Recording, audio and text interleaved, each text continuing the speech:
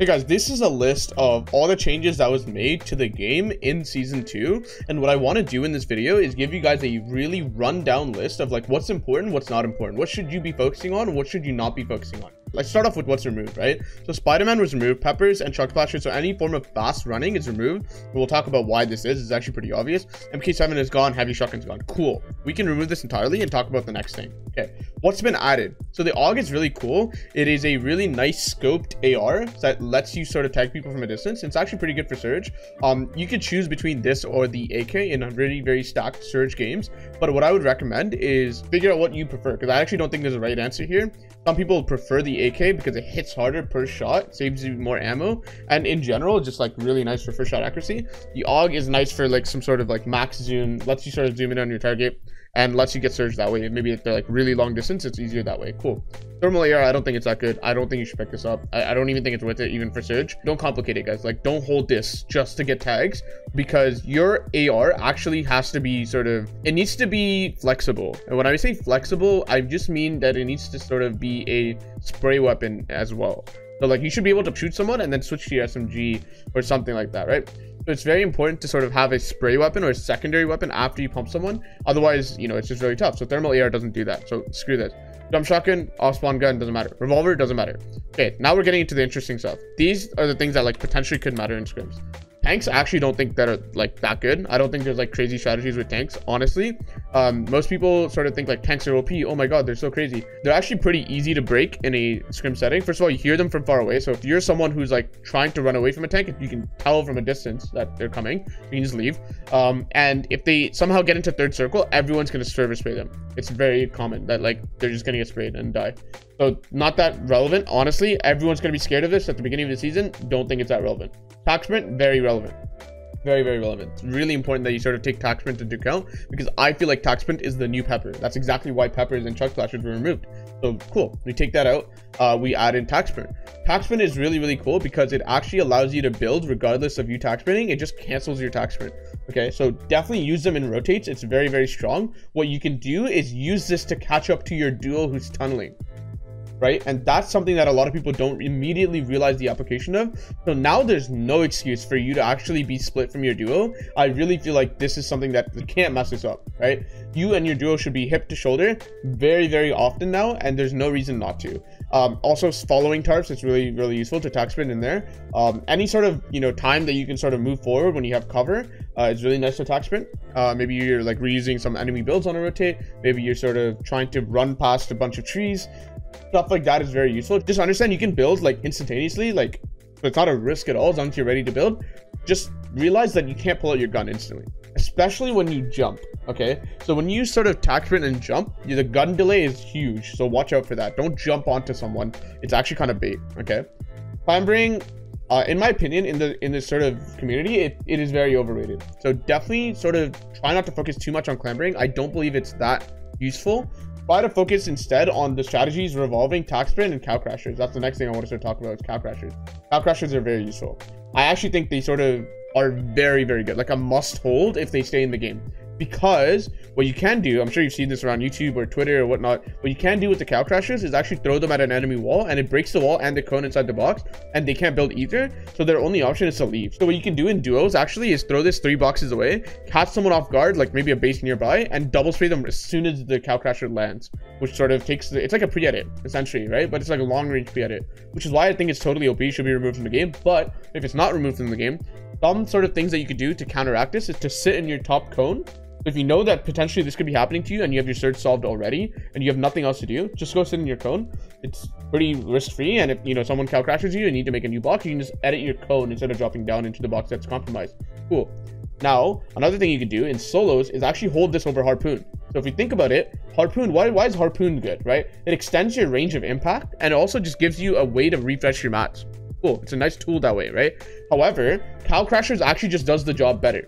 Right, it gives you a full impact potentially if you can sort of box up near people and use this as a strategy in endgame, in moving zones, very much where it's going to have the most surprise and most sort of significance, where you can use it to great effect. Definitely pick up cow crashers. They're very, very good. Get used to them. So Repair Torch actually has a bunch of uses in endgame for duos. A lot of people didn't actually notice this, but Arkham and Epic Will used to always take their Lambo with tires all the way into half zone.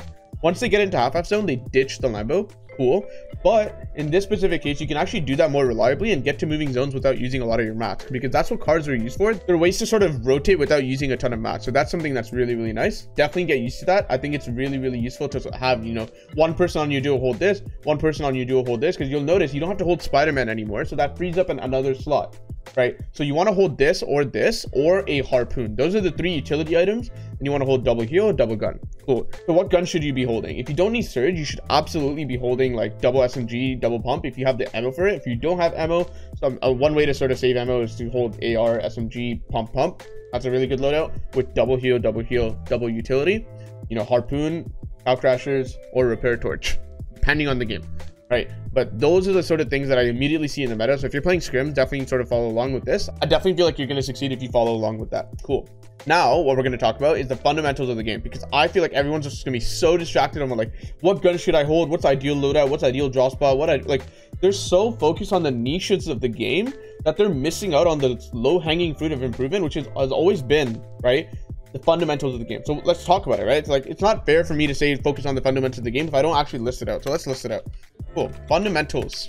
Okay, what are the fundamentals of Fortnite that actually separate you from Mr. Savage? Like, what is the main things here that I feel like you should be focusing on?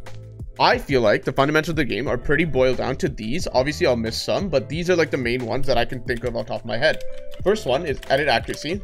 Second one is actually edit speed. It does matter, right? Aim, building, piece control, peaks, HP advantage, concept, understanding. Like I would feel like HP advantage, gun slot play, like the usual stuff that I talk about is always fundamental, really important to understand.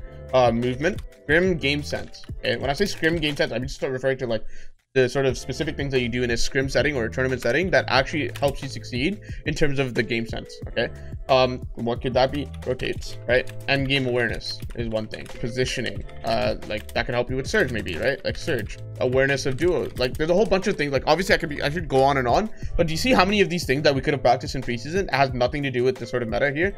All you need to do is understand what the fundamentals are, and then understand what the mobility is in the game, and then just focus on that. Don't get distracted by the, oh my god, what are the top 10 clambering techniques in this new season?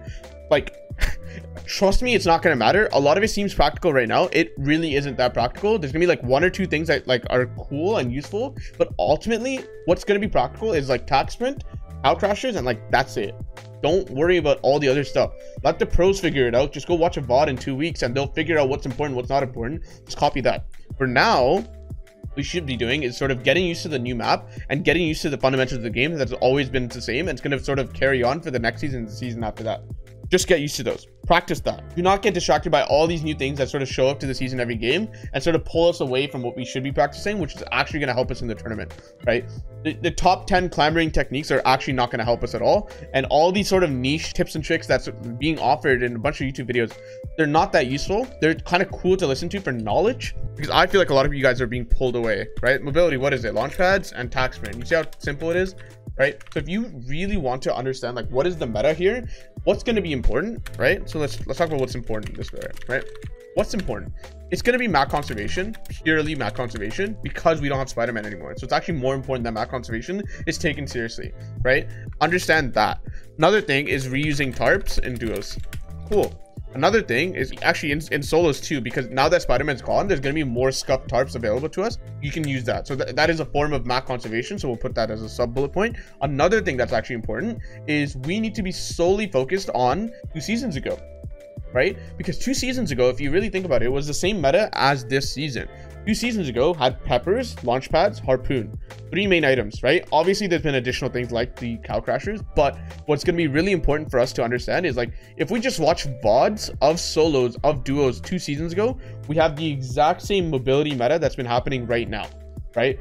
Pack Sprint replaces Peppers, Launch Pads are still in the game, and Harpoon is still in the game. Like, Cow Crashers will work the same thing as Crash Pads, so just think of it as like another way to get an impact. But other than that, don't worry about anything else. Just be focused on VOD reviewing 2 seasons ago. And obviously, if you can't find VODs, or maybe you're just too lazy to VOD review, I'll do it on my channel for you guys. Just stay tuned and I'll do the VOD reviews for you. Just be super focused on 2 seasons ago, because it's the exact same meta as that. Also, number one thing, you need to be scrimming a lot. Why? Because Spider-Man actually was a crutch to a lot of us, because it sort of gave us a way to rotate without actually having to learn how to rotate. So now we're going to have to learn how to rotate, right? It's going to be really important for us to rotate really, really well. So the best way to practice that is, most of it is intuition. So it's really important that you understand how to rotate. And the best way to do that is to just spam a ton of scrims. Really get good at scrims, because that's going to be the most important thing this season, because we don't have that crutch of the Spider-Man anymore. We don't have Peppers. We don't have things that can sort of help us on the rotate. We need to get really, really good at rotate. And I recommend playing a ton of scrims to actually solve that issue. Cool. This is just an introductory video, guys. I'm going to be doing a ton of VOD reviews and ton of videos, really focus on the new season, but more importantly, focus on what you should be focusing on, right? Because I don't want you to get distracted with like top 5 techniques to like really use the attack sprint really well. Like, it's the attack sprint. Like, that's all that matters, right? So really just be focused on the important stuff, which is what's the mobility meta, what are the fundamentals of the game. Cow Crashers and attack sprint is like the most important thing. Everything else doesn't really matter, right? It doesn't matter. Don't waste too much time. Obviously understand what they are and what they can sort of bring to you in terms of value, but other than that, just ignore them. Focus on the fundamental. This is the most important thing that's separating you from being a pro today. So the faster you get focused and laser focused on these things, the faster you'll become a pro. Don't get distracted, guys. That's my #1 lesson in this video, and I really recommend you guys take it seriously, because it'll absolutely bring you guys a lot of benefit if you take it seriously. Right? And I feel like a lot of you guys will be distracted by a bunch of these things. Cool, it's nice, it's like fun, but ultimately what's separating you from a pro is the fundamentals of the game. Thank you guys so much for watching this video. A ton of new VOD reviews that are going to be coming out very soon on this YouTube channel, so stay tuned for that. Other than that, guys, thank you again for watching this video, and I'll see you guys next time.